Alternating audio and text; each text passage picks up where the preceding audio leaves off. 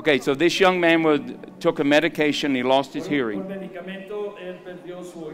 Therefore, he really can't talk.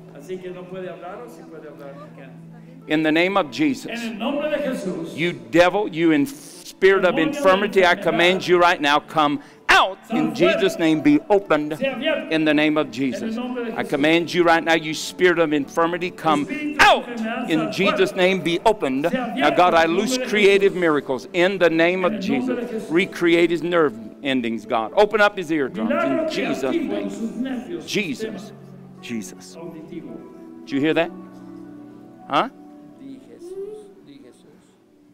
Go ahead. Say Jesus. Okay. Gloria a Dios. You hear that? You hear it? Okay, good. Now, you just seen God open his ears. Now, how long has he been deaf like that? Okay, speak into his ear. Go ahead. Talk in his ear. No, you don't have to yell. Just speak real easy. Okay, now, I'm going to pray for him. His tongue is going to be loosed. Now, he's hearing. You'll work with him. Remember, he hasn't been able to speak because he hasn't been able to hear. Now, I command this dumb spirit right now. I command it to come out and loose his tongue in Jesus' name. Now, look at me. Say, mama. No. Say, mama. Say, papa.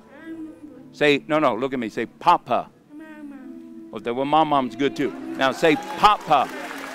There you go, papa and mama. Say papa. Say papa. There you go.